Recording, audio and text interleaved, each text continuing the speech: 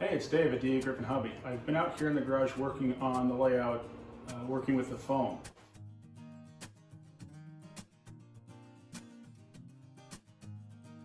I've done some videos before on the way I do my scenery.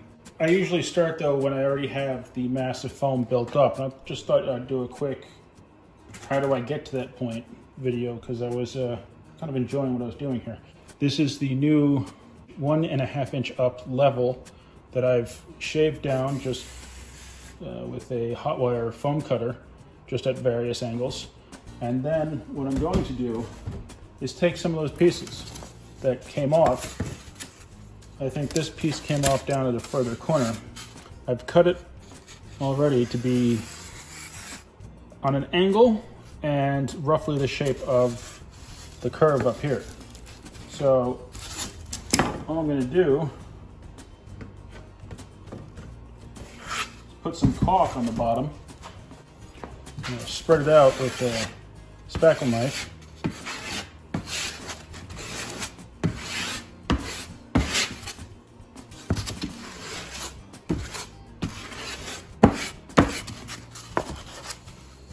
And then kind of place it and slide it a little bit. Get that caulk to really sit. Now you can see it's overhanging. The caulk's sticking out. Not a big deal. The caulk is harder to cut with the hot wire foam cutter. It can also be a pain when it sticks out between the layers, so you just have to make sure to either cut it down or hide it when you're doing the carving. This other piece here kind of fit this contour nice, so I'm just going to stick that in there. Again, caulk it down.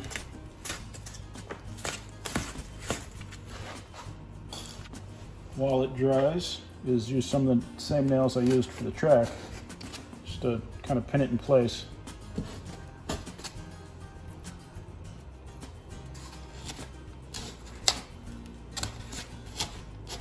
If it doesn't go in right, just take it out and put it back in there.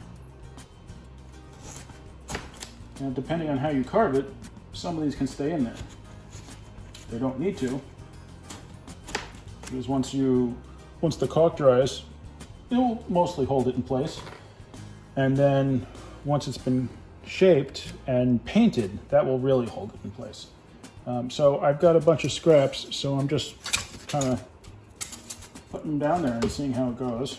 I never put too much thought or planning into how I place these, other than kind of just looking for an overall buildup of general shape. Doesn't matter if they sit properly, if they meet up, there are gaps. The more random it is, more likely that it will look somewhat realistic. And you can stick random odd shapes in there too. It doesn't really matter. If you don't like it once you start carving, you just carve it down. Now, the reason I'm using these pieces instead of uncut blocks of foam is because I just happen to cut these off and flip them over, and it kind of carried the contour up, so I liked that. So that's why I'm doing it this way.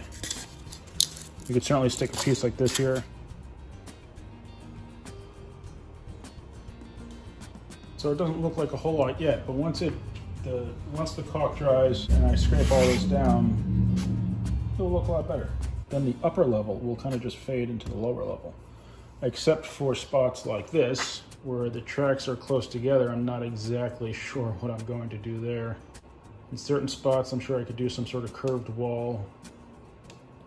Also, because of the height of this track, I could just angle this a little bit and build this up with just scraps and kind of just have a sharp decline up a hill. I think that will be fine.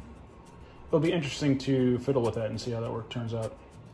Another way to use some of the scraps is to help mock up other scenery. I'm using these pieces here that I just cut to kind of mock up where the mountain might go, because it has a curved contour, so that kind of fits the space a little bit and kind of helps me visualize. You can see I've carved it similarly to the other corner, but instead of the scrap pieces from the carving, I'm just using various thickness corners from the sheets that I cut. Drawbacks of the foam. There are certainly spots where the foam is not flat and you end up with track that either dips or doesn't sit quite right. You can manage that with just a little bit of extra foam underneath the road bed, or you can ignore it. It depends how much of an issue it is and where the irregularity falls.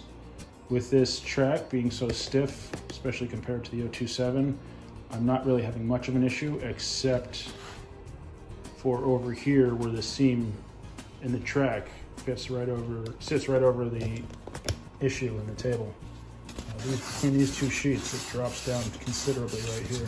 You can see there's space underneath the foam that's sitting on the upper level because this foam, the bottom foam, drops down so much in that space. But it's not an issue for the upper level because that's been overlapped. So I think overlapping the foam will take care of a lot of those issues. You can make temporary tunnel portals to help you figure out where and how big a tunnel portal needs to be. I cut these 6 inches high in the center, and I honestly don't know how wide. I just kind of winged it, put it on the track, ran some cars with a big overhang and trimmed it a little bit.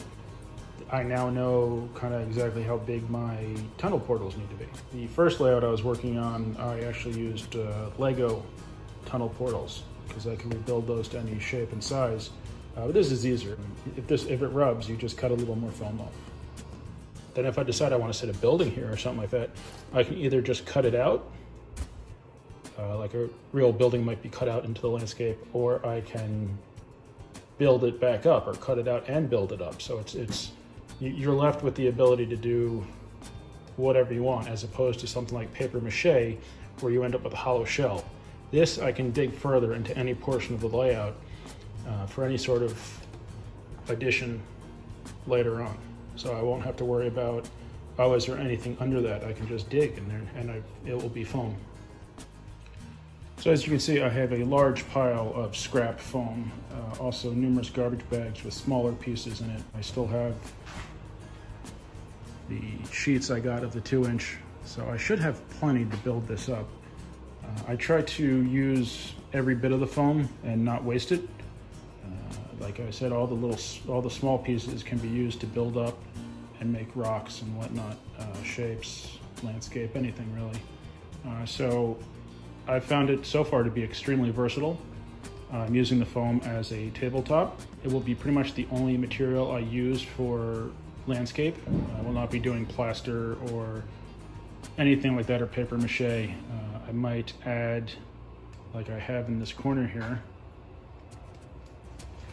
I might use sand and dirt and stone, but I'm not going to use any sort of plaster or anything else, just the foam, which is, in my opinion, very versatile, very easy to work with, and it's very light. I've had very heavy train boards and layouts in the past, and this is just it's light, it's easy to work with, and easy to change later. And you can always mock up structures like my tunnel portal. So it might be obvious, but I'm a big fan of the foam. I don't really have many complaints. It's light, it's easy to work with, easy to change and adapt as your layout grows. As long as you don't need to stand on it, you should be okay. That being said, in this corner, I have leaned pretty hard on that corner. Not on an elbow or anything like that, but if I try to space out my weight, I've leaned on that and it's been okay. And it's not a structural material, but it's strong, especially if you use the thicker. So this upper level now is sitting on 3.5 inches of foam. There's a 2-inch base, and this is and the upper level is 1.5 inches. So that's pretty sturdy. Maybe you could walk on it. I don't know. I'm certainly not going to try. But if you're worried about the strength of it, as long as you have decent bench work, I think the foam is a fantastic way to go. So that's it for now. I've got plenty of work to do. Plenty. I want to get a mountain going over here and some track on top of it, so I'm going to be busy. So in my opinion, the foam is a fantastic material to work with. It's easy, it's light, I'd like to say cheap, but not really. But I've been enjoying using it. I've used it before in layouts, but not to this extent. So this is working out well as far as I'm concerned. How I'll feel about it in a year or two, that will remain to be seen. Somebody had raised a question about the durability of doing the edging, and I have noted in a couple spots where I've made a couple of dings in the foam and taken some of the paint and foam off just by walking around and working in the room. But I don't consider that a problem because I can just touch up, paint that a little bit, and you won't even tell. So not as durable as other materials, but easily fixable, and you won't notice once it's fixed. Thanks for watching. Please like, comment, subscribe, and I'll see you next time on dagryffyn Hobby.